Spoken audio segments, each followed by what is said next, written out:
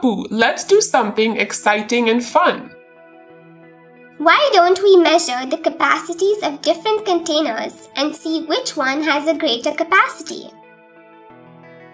Which container holds more, flask or jug? Let's find the capacity of the flask. The capacity of the flask is 1 liter. Let's find the capacity of the jug. The capacity of the jug is 2 liters.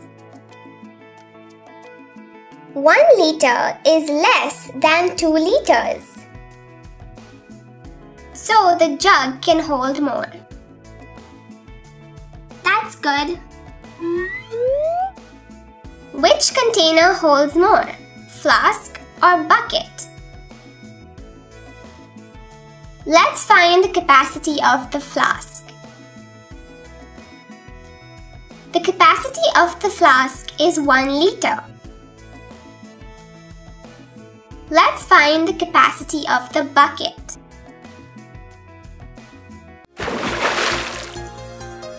Thank you for watching.